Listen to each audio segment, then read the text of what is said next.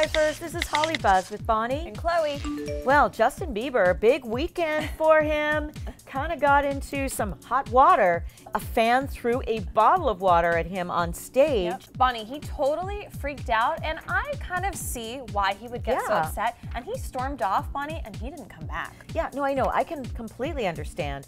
But the fans were so upset and felt it wasn't fair that they were all punished because of one bad person, and they waited for over an hour hoping he would come back. But people have thrown things at him before on stage, not just bras and underwear. They've thrown water bottles at him, and one time in particular, he told everybody to refrain from throwing stuff.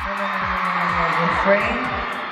Refrain? You guys know what refrain means? No, refrain means don't throw on stage.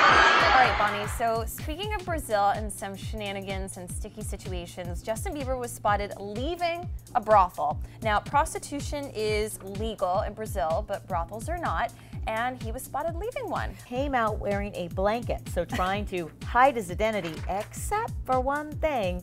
You could see his arm. All right, Bonnie, but here is the deal. Justin reportedly didn't know that it was a brothel. He thought it was a private members only club, but he spent 3 hours there. So if you realize that you're at the wrong place, don't you immediately leave?